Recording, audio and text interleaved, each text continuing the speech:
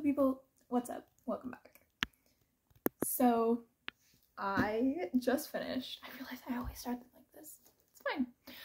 I just finished Heir to the Sky. Actually, that's a lie. I finished it like a couple weeks ago.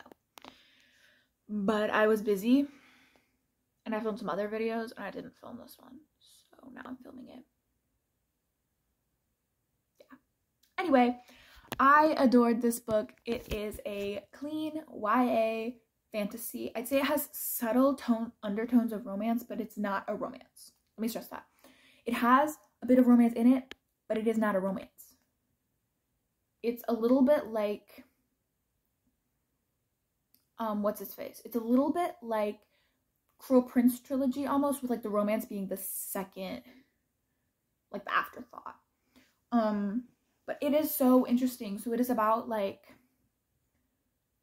a society that's raised into the sky, but she falls off onto the land of monsters and realizes that humans aren't extinct there. It is absolutely fascinating.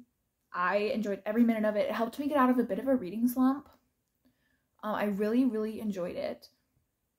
I 100% recommend. I give this like a 4.5 star, which is pretty high for me. So yeah, and this book was gifted to me by my local library, which I can't believe nobody read it, but at the same time I am grateful because that means that I get to now own the book. So yeah, I really recommend this book. As always, do at me in this if you read it and tell me what you think.